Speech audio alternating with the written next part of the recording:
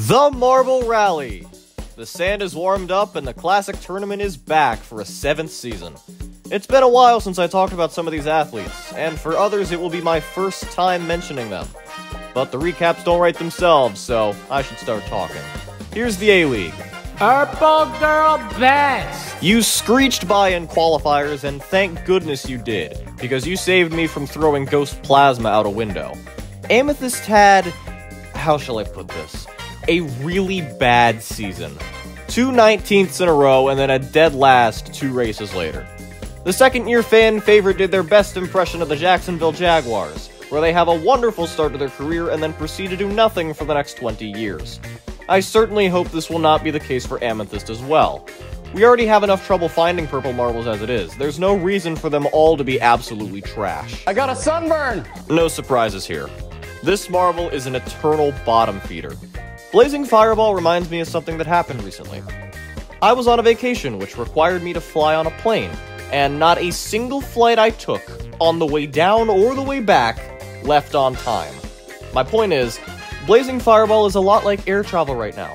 It barely worked before, and it gets on everybody's nerves, but the only reason it ever makes itself known is because of some stupid CrowdStrike outage which screws everything up even further.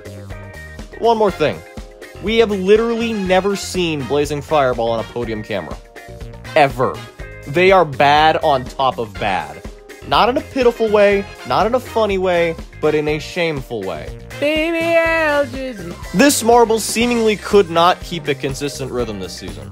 A very nice gold in race 6, which put them in potential podium contention, followed by the debut of the Blizzard Blaster space program, which we don't get to see because who needs good camera work, right? Your other races were nothing special, just like a lot of the other things you do. If I were to describe your season, I'd do it like this. Here's race 6, and here's everything else. You'll need to do some soul searching and find out what marble you really want to be, because right now it's not hard for me to give you the cold shoulder. Cause I'm super hot, boy! If this tournament wants to beat the Marbula 1 allegations, then Super Ball needs to not do well for once. I do not want to see all these new title contenders getting passed by a freaking soccer ball for the 4th time. Thankfully, you answered my call and came to a screeching halt after a double medal start. You're left to fight for a respectable finish along with everyone else. Let's hope it goes better for you this time. That's red number 3. Oh, and we've got a DNF right out of the gate. Was that Super Ball that just shot over the wall and is out? The more things change, the more they stay the same. A silver in the final race means you secure best of the rest, and your worst season is still a top 5. I've given you a hard time before, but a specific Marble Earth writer has opened my eyes to you. Like, come on, you can't sit here and tell me this wasn't scripted. I am still glad you didn't win, though. You are fake news. In a similar vein, we have the so-called legend. I only really started paying attention to the rally in Season 6, so to me, the only things you're a legend of are catastrophic seasons and obnoxious fans. Are red number 3 fans better or worse than the folks who seemingly can't understand that the Marble League teams in fact do not race in the Marble Rally? That video's coming soon. In any case, you had a fair amount of ups and downs, which average out to a middle-of-the-road overall placement. Definitely not what was expected of you, but anything is better than... yeah, that. It's okay though, everyone will just blame it on the surgery, and red number 3 will remain the golden child of this sport. You don't fool me. Now you might be wondering, why is there a picture of a shower slowly becoming more and more visible? Because it's the perfect place for being washed up. Baba Booey.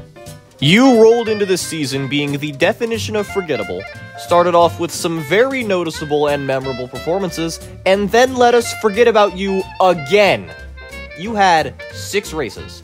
That was your claim to fame. And then you finished the season by going 15, 12, 16, 17. What are you doing? You had this in the bag. I cared about you, which is impossibly hard to accomplish. And you threw it away for a 6th overall. Why even get my attention if you don't follow through on your promises? You'd make a great politician. I have 70 alternative accounts! Keep your head on its swivel and continue your reign. Or just follow it up with a 15th. Your call. I was so close. Remember last season when you were the only marble to have no DNFs? Well, you clearly caught up on those. 3 DNFs overall, with 2 of them being in races 9 and 10. Slimer is on a championship hangover. It sucks because I started liking you. But if you find more self-fulfillment in talking to the rescue crew that comes to pick your lazy glass up every race, then don't let me stop you. Have fun being part of the B-roll footage, and next time maybe learn what satire is so you don't blindly take my advice. Have fun taking 12th next season. You gotta be kidding me. You ever watch a cartoon character hit a wall and slide down? If you remember the last race of Season 6, Grasshopper had a spirited discussion with the side of the track and tossed victory out the window. But they took that defeat seriously, and if they're anything like me, they work best when they're pissed off. So they immediately kicked Season 7 into high gear with their first ever win, and then did nothing else. At all.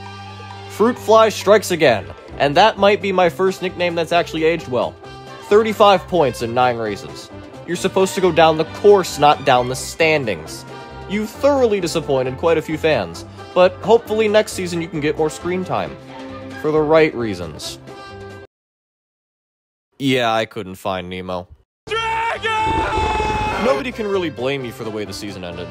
It would have helped if you didn't try for a new high jump record in race 9, but aside from that, Dragon's Egg did pretty well this season.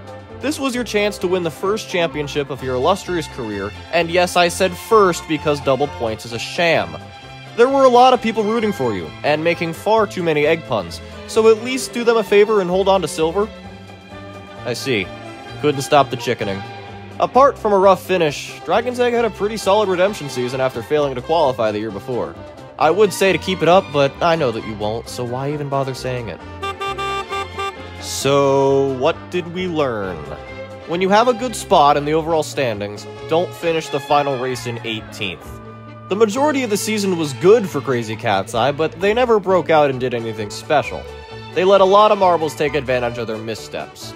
You'd think with 5 career wins, this marble would have some kind of overall podium, but the truth is they don't, and I think it's starting to get to them. Crazy Cat's Eye is never the best marble on the course. That is, I believe, the best one-sentence summary of this athlete. Enjoy everyone calling you Red Eye. Here's something that might blow your mind. Lollipop was sitting in 17th after race 5. 22 in the first half, 65 in the second half. They got every step of the podium out of the way in their last 4 races, and very few noticed until they snagged auto-qualification. The thing I've noticed about Lollipop is that they really struggle at the start of the season.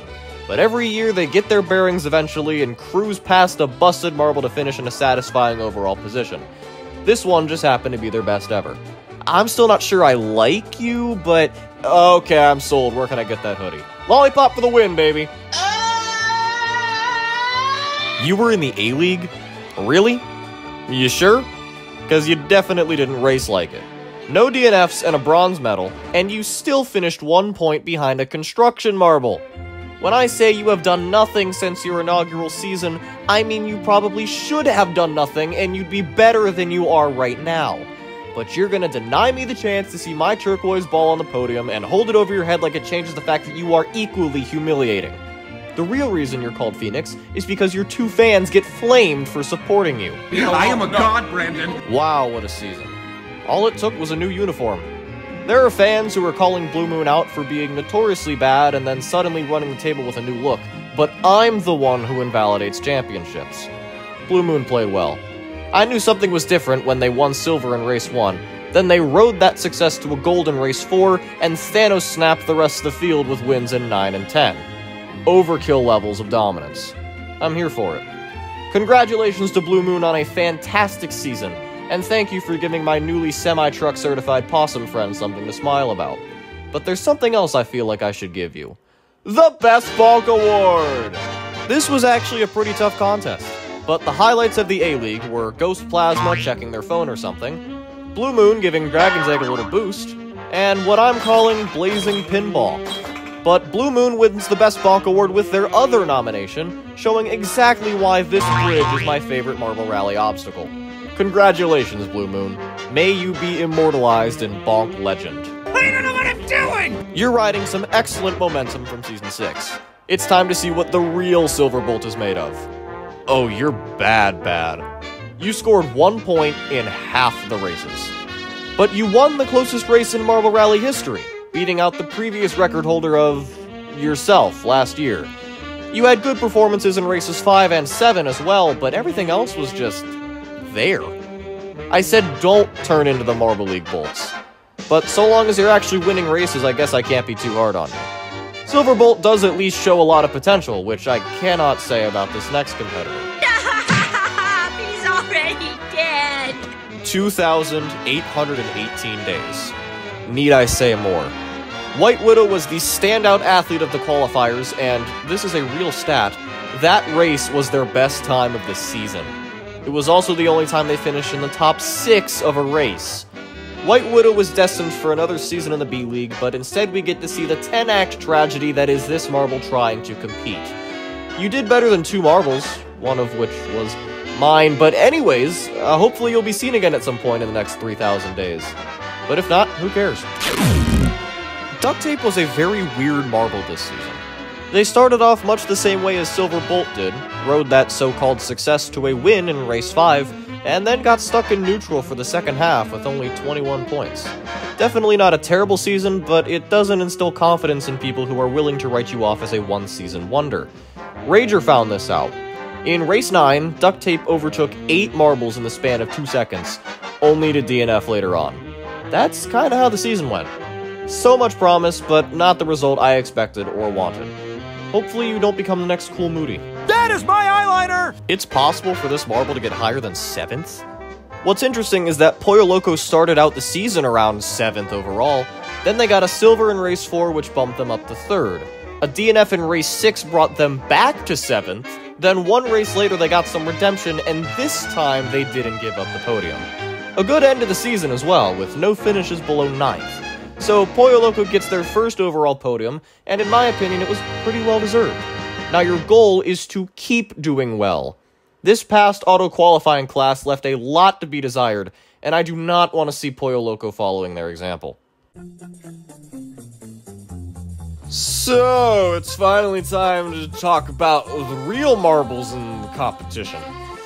I don't think anyone doubted that the Turquoise Ball would do what they did in Season 7. A lot of people look at me and they say, "You're not rooting for the right marble, buddy. You're delusional. You had one too many of those brunch mimosas." And to that I say, you need a different perspective on Comet. He's so good that he took a rest stop on the course in one of the races because he knew he'd win anyway. And that's how good he is. And then here's the thing that everybody forgets about. If you take Comet's score and then multiply it by 2, the guy won the whole thing. You can't argue with math, you know?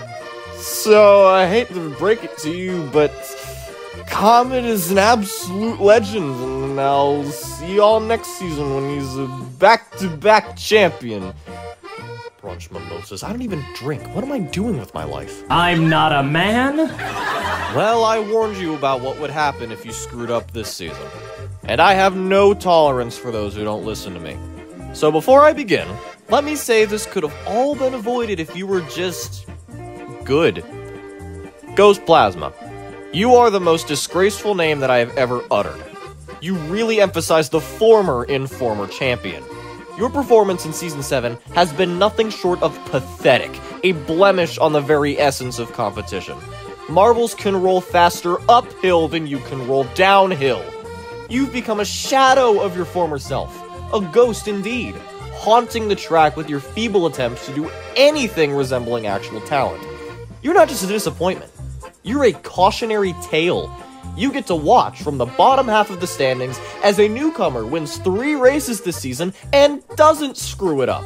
So remember this moment, this definitive stamp on your career, because it's the only legacy you have left. Get lost. And that is the A-League of Marble Rally Season 7. I found a clip from one of the races that I think accurately describes the entire season. Roll it.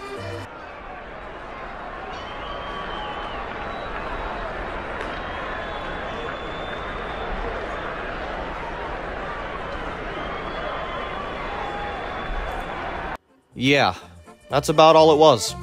This was definitely one of the seasons of all time. And if you feel like reliving some of the best moments from Season 7, check out my alternate commentary linked in the description. Thank you for watching. Stay tuned for the B-League recap, and as always, roll that turquoise ball! On break, be back in 892 hours. And you get paid for this? Your receptionist is on break for 892 hours. Change the world. My final message. Goodbye.